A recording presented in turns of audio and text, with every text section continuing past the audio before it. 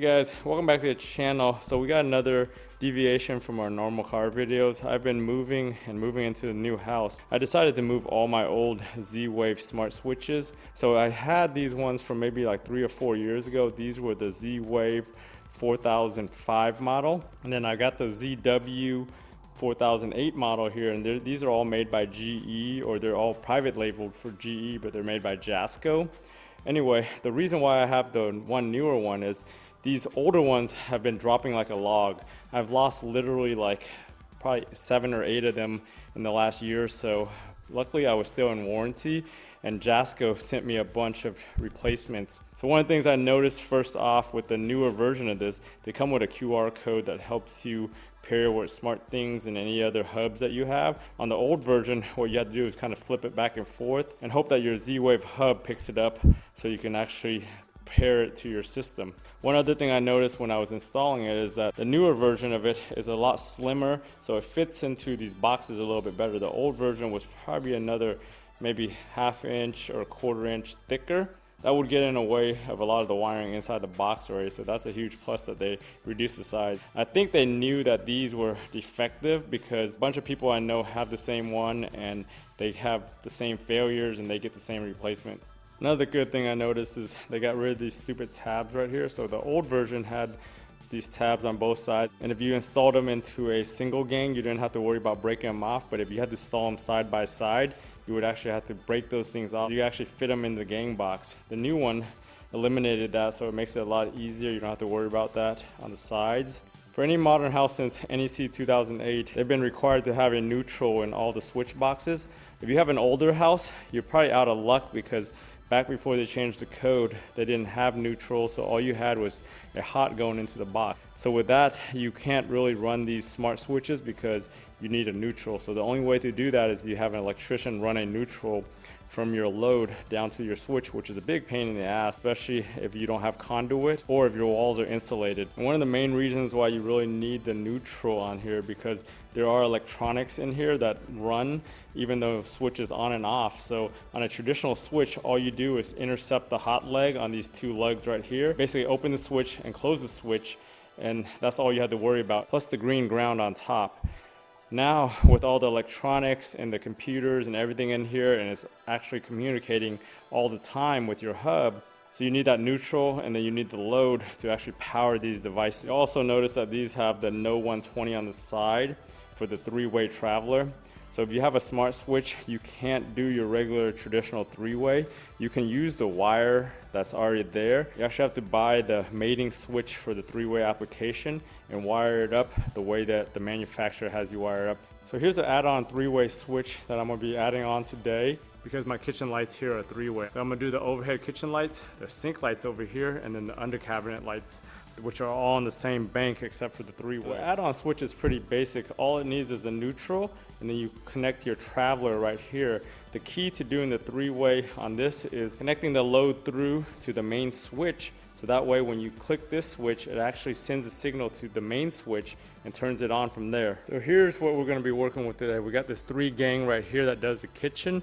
I'm gonna go ahead and take care of that. Then I got another double gang on the other side that does the 3-way, and also my breakfast nook. I'm gonna go ahead and do that breakfast nook today also. Before we start, make sure you turn off the power at the breaker to your switches or whatever you're working with.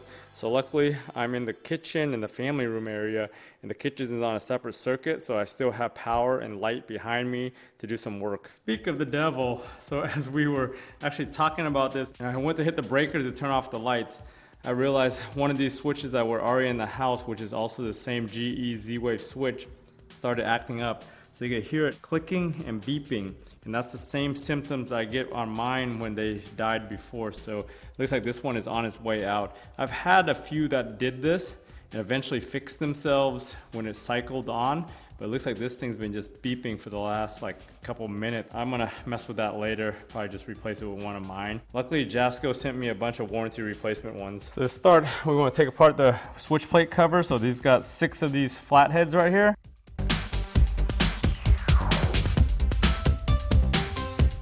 I find it easiest to switch the bit from a flathead to a Phillips to take apart these guys in here.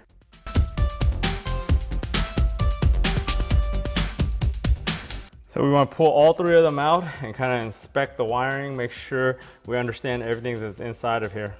So taking a look inside, so here's what we got. So we got 3 switches in here. These 2 are the regular switches, so you can see them. They're basic. They basically just have 2 lugs for the hot coming in and a ground right there, like I discussed earlier, as a basic switch. Then over here, what we got is a 3-way, and the switch is a little bit different. So you'll notice there's 3 lugs on here for the power. What you usually have is 2 golds and a black, and that kind of indicates which one's load and which one's line, and which one's the pass through to the other side on the 3-way. You also have the green copper ground right here. Inside the box, so my house is a 2017, so it's pretty new and it's within the newer code.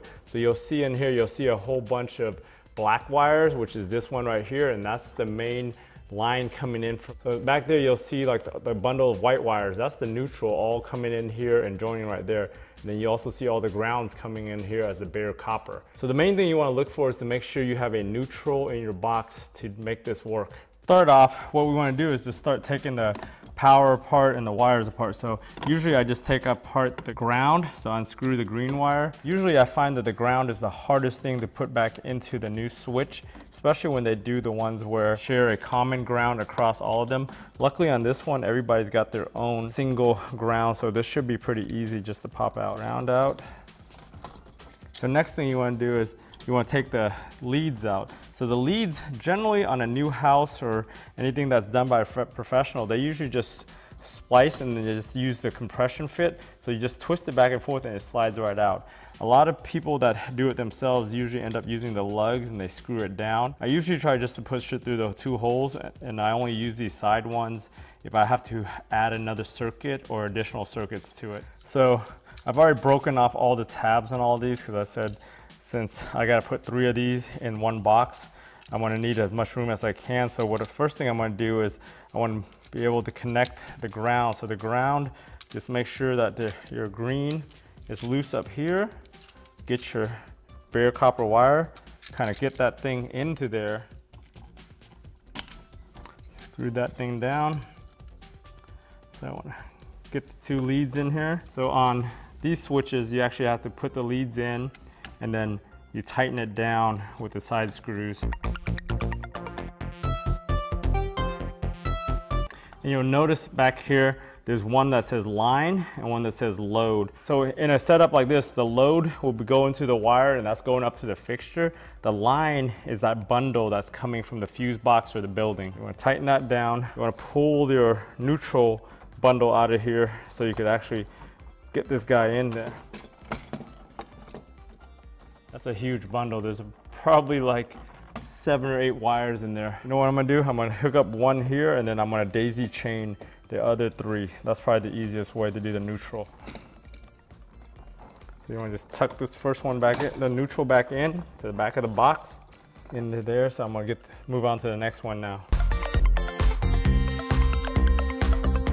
Locate your line and your load after you do your ground.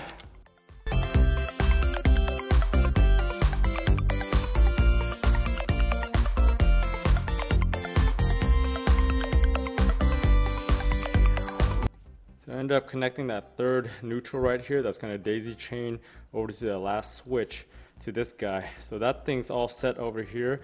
So now we got to determine which side of the 3-way we're on.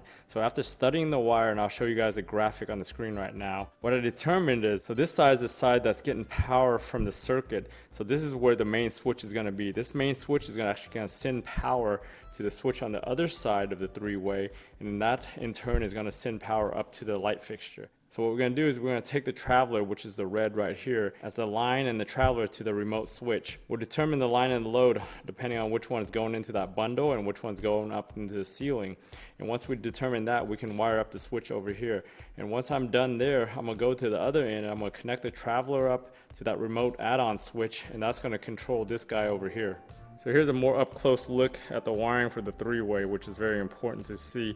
So you can see right here's the line. The line goes into that bundle right here that goes to the breaker. Traveler and the load is the twisted red pair right here that you'll see. If you guys don't have a twisted red pair in yours, just check to see if it's going up together into the building right there.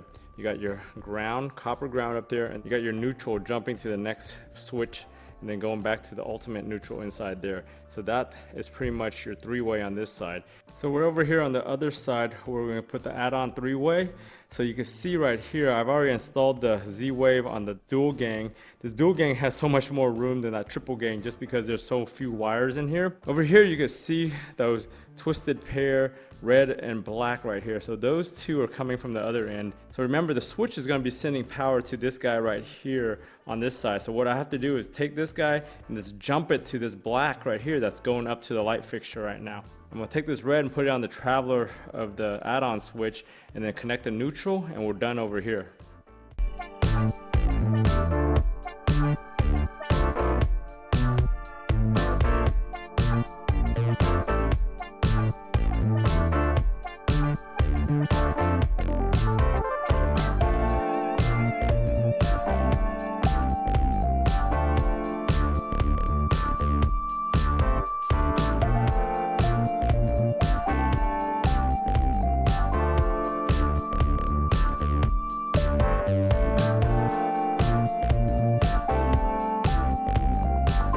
Ground popped off, I kind of discovered that there's a hole right here that you can just stick it in. So I ended up bending that U out and just using that hole, and then I'm just going to tighten it there, which makes life a lot easier.